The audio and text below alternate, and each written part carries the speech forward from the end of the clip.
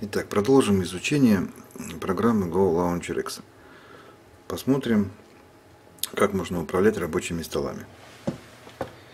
Итак, в верхней панели у нас видно 5 черточек. Это вот и есть указатели на то, на каком рабочем столе мы сейчас находимся. В данном случае их 5.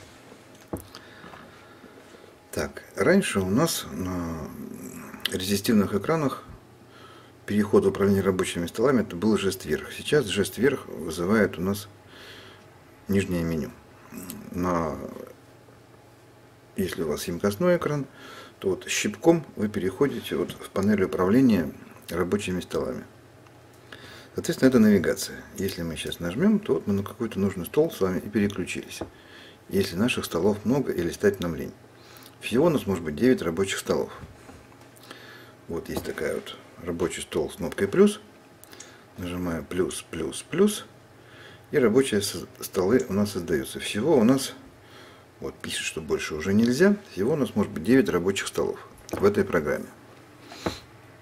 Рабочие столы можно между собой пересортировать. Итак, нажимаем и ставим его на нужное место.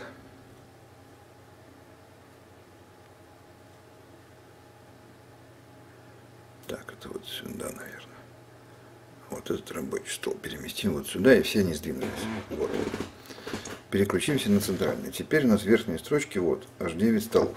Ну и, соответственно, вот таким вот движением мы между ними переключаемся. Вернемся обратно и удалим лишние столы. Нажали на рабочий стол, подержали, и появилась у нас корзинка. В корзинку переместили, как только красная появилась.